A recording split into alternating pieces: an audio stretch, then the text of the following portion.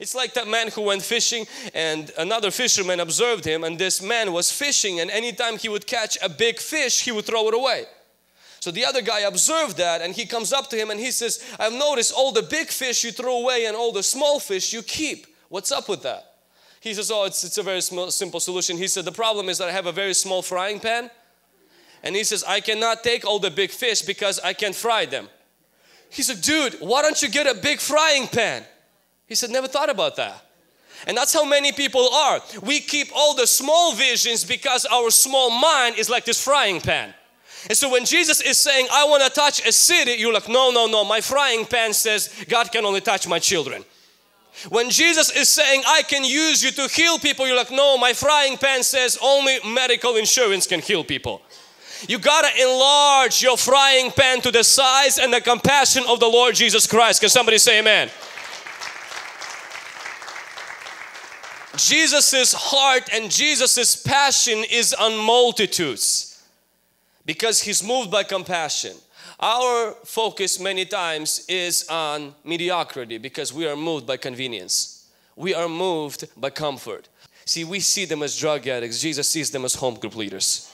He sees them as apostles. He sees them as prophets. He sees them as pastors. He sees them as businessmen. He sees masses. So He tells disciples, I know you want to kick them away from my heart, but I see them, and not only that the fact they're hungry, I see what could become of them if they become filled. Don't push the crowd away from my heart.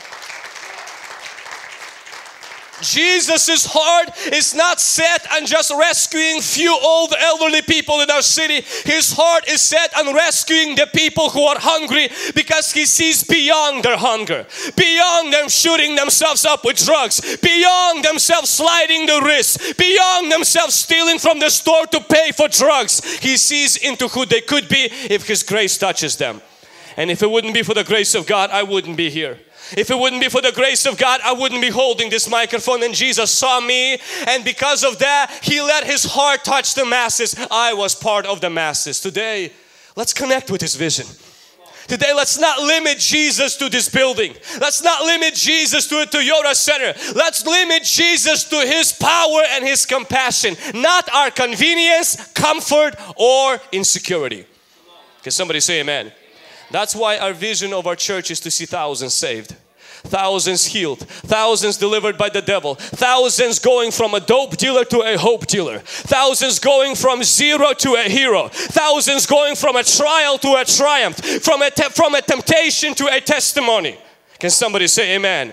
That is the vision of Jesus Christ. Because disciples wanted to push away this big vision that Jesus had, push away multitudes. By pushing away multitudes from Jesus, they would remove the need to sacrifice to meet the challenges of those multitudes.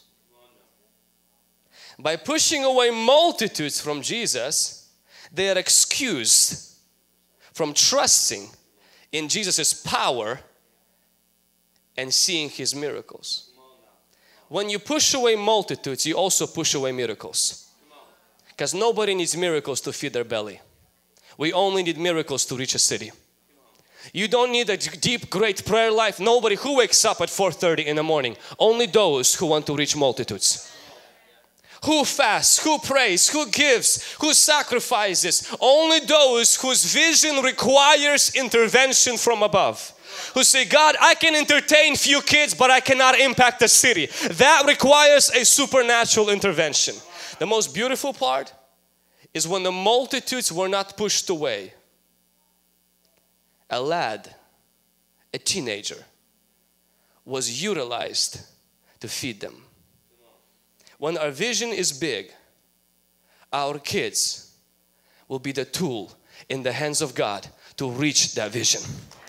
The teenagers will be in the hands of God to reach that vision. The children will be in the hands of God to reach that vision. And the little that they have, God is going to use to reach that vision.